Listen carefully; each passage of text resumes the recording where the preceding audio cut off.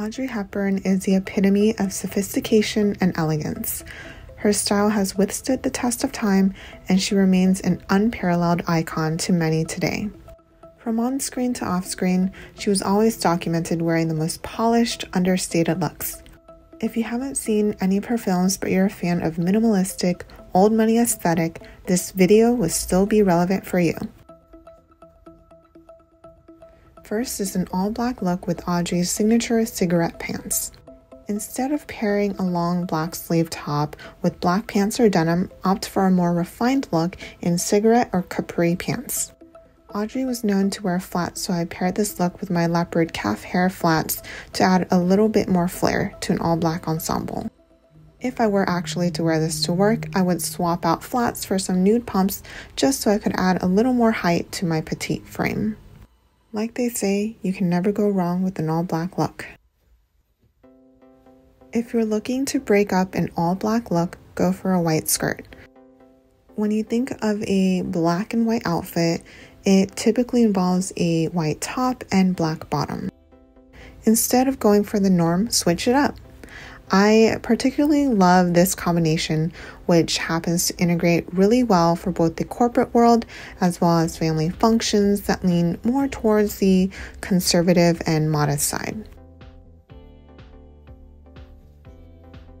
Something I'm sure everyone has in their closet is a striped top. They work well with so many things, but have you ever tried them with cigarette pants? These pants elevate the look and it actually makes it feel a bit more mature. The striped top equally works well with denim, skirts, and various other bottoms.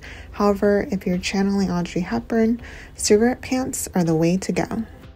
Again, instead of pairing this with flats, I chose to wear my black pumps to give a little extra height. So this isn't a reference to any specific outfit, however, I always associated the boat neck dress with Audrey Hepburn. Perhaps it's the wide neckline that delicately exposes the collarbone. Whatever the case may be, I do believe that this style of dress would be perfect for some sort of work-related cocktail function.